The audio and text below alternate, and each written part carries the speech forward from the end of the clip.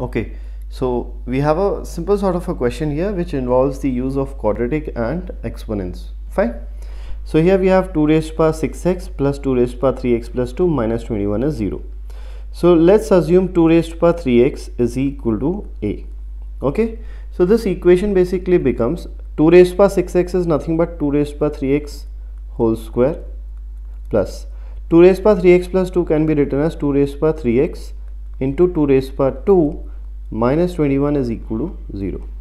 So 2 raised to power 3x we just assumed is a, so this is a square plus 4a minus 21 is 0, and once we factorize this we'll get a plus 7 into a minus 3 is equal to 0. So a will be equal to either plus 3 or minus 7. What is a? A is 2 raised to power 3x. Now 2 raised to the power anything will always be greater than or equal to 0, right? This will always be positive. So we'll only accept the value 3 and the value minus 7 will be rejected here.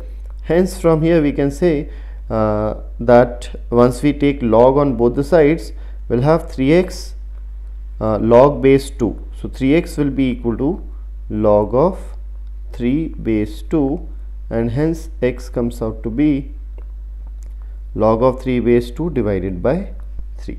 Okay, hence the correct answer is option A over here. Right, simple question.